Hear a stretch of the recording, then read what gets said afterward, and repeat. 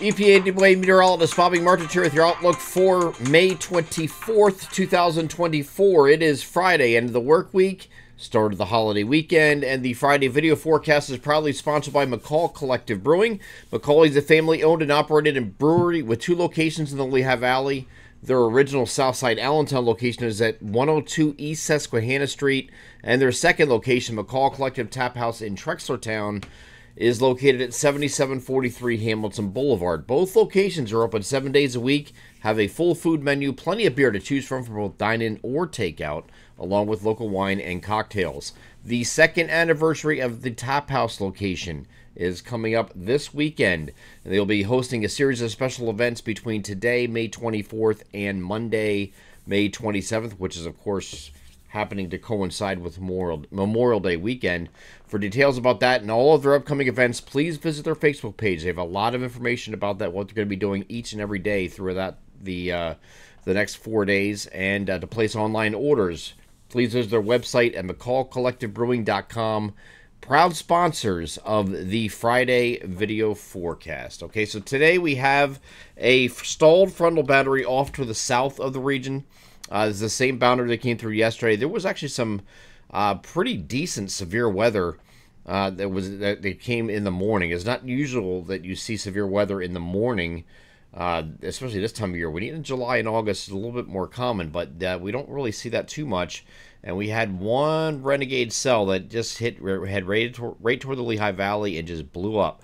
So the western part of Allentown, going straight through parts of Bethlehem all the way over to Phillipsburg, experienced some serious wind damage in association with what I estimated to be 60 to 70 mile per hour wind gusts, and it's unofficial because the National Weather Service is the ones that go out and do storm surveys.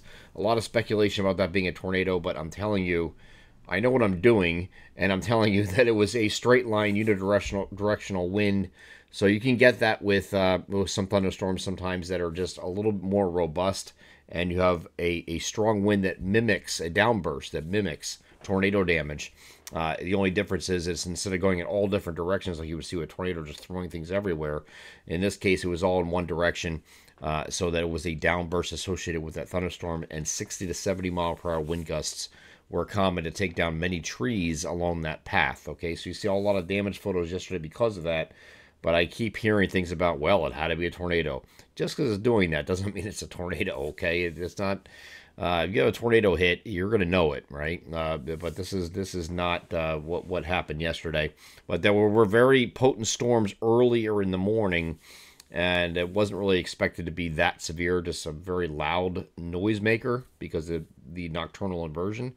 We had that, but we had one that just ramped up real quickly and gave us some severe storms. I don't expect that today. With that cold front pushing off to the south, we have mostly sunny skies, 82 to 86. And some of you are going to be like, well, what the hell? It's a cold front, right? What's supposed to be colder? Well, it doesn't. At this time of year, cold fronts come through all the time. Doesn't necessarily mean the temperatures are going to drop so much. And we're not going to see much of a drop today. 82 to 86 is still very warm and warmer than average at this time of year. The only difference is now the humidity is going to be notably lower today than what we saw here on Thursday and the day before. Okay, so the humidity is going to lower a little bit with that front off to the south, and that is going to be situated right down here. Okay, that is going to be coming northward on Saturday, or overnight actually. Overnight is going to start moving northward. And along that boundary, there's going to be the opportunity for some late day, very late in the day on Saturday. Another chance for thunderstorms, but mainly in our western counties. Okay, I'll get over the NAM high-res future simulated radar just to show you what this is doing. This is looking at 7 p.m. on Saturday. So the entire day prior to this is dry. So those of you that were messaging me and leaving comments on social media about, oh, here we go, another weekend, another rainy weekend. We're not going to have a rainy weekend.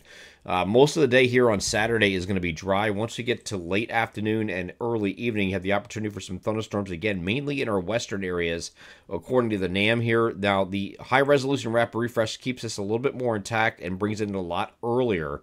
I will tell you that this is not really the range the high-resolution rapid refresh is used, but it does show these holding together a little bit, going all the way into the evening, late afternoon and evening, with these scattered thunderstorms on Saturday. So it is a possibility you could have something a little bit more organized on Saturday, but it's going to be, again, after the entire day is dry.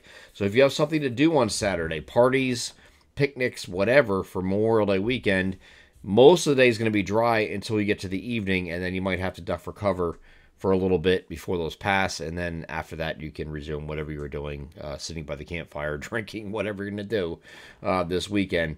But it does look like it's Saturday is not going to be too bad overall during the daylight hours. Okay, once we get to Sunday, there is just a stray chance for a shower here in the afternoon, but most of the day is just partly cloudy, and again, that stray shower chance is going to be a quick, brief, less than 15-minute shower, and that's it. If you do in fact have that, most areas will not have a shower on Saturday, but there is a chance. Okay, so again, when we get to and this is a good rule of thumb for any of you young forecasters that are looking to maybe get into meteorology and forecasting like I'm doing, operational meteorology and conveying message to the public. When you get into a holiday weekend, you want to err on the side of caution on every single day. If there's even the slightest chance of rain, just mention it, because there's an opportunity for something. You don't want to say, oh yeah, it's going to be fine and partly cloudy and no rain at all, and then somebody gets rained on, and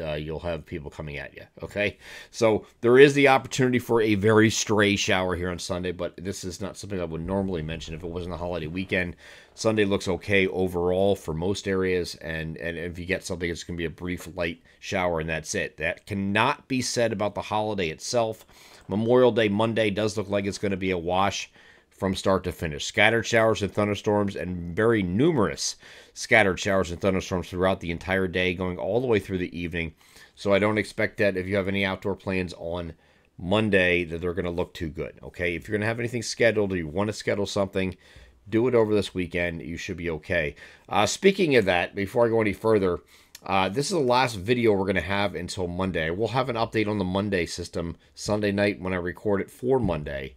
So I will have the next video. There's not going to be a weekend video forecast. This serves as the holiday weekend video forecast, so to speak. So I won't have one on Saturday morning like I normally do, but I will have one on Monday, Sunday night and Monday.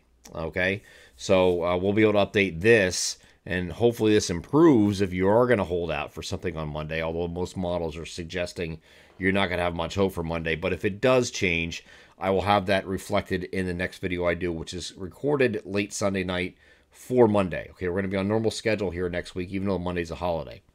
Okay, so once we get to Sunday night, I'll record that video. I will tell you that the local forecasts on our website are not going to follow the same thing. We're going to have forecasts, the 7-day forecasts we do on the website for each individual region. We will have those updated Friday night for Saturday, but then we're not going to be doing a Sunday night for Monday. So it's kind of like the backwards of what I'm doing the videos. So there's going to be something that you're going to see, some forecast somewhere, either written or this video that I do every single day. Typically, you'll have something that's going to be give you the updated forecast here in one way or the other. Okay, so once we get past this system here on Monday, again, there could be numerous scattered showers and thunderstorms during the day on the Memorial Day holiday itself, and then once we get into early next week, isolated shower possible for parts of our area here on Tuesday, but not a real big deal. Once we get to Wednesday, we have a reinforcing cold front on the lead of a very brief trough, and there could be some late day scattered thunderstorms on Wednesday as well. We are going to turn cooler in the Wednesday-Thursday time frame of next week in the wake of this system, and we're looking at temperatures that are going to be in the upper 60s. Very comfortable, but not what we've been dealing with lately with temperatures in the 80s, certainly. So it's going to be a little bit cooler to start. Well, actually, the mid to latter part of next week will be a little bit cooler than average, and then we might recover after we get past those couple of days. But it does look like we have any unsettled weather continuing into the Tuesday, Wednesday timeframe after the Memorial Day holiday, but nothing overwhelming. It doesn't look like at this point. Again, I'll have an update on Monday morning, which is the next daily forecast video we'll have. I hope you all have a wonderful Memorial Day holiday weekend. Please be safe, and I will see you on the other side next week. I'm EPAWA meteorologist Bobby Martish. That is your outlook for May 24th, 2024. Have a great Friday and a very safe and happy Memorial Day holiday weekend. Take care.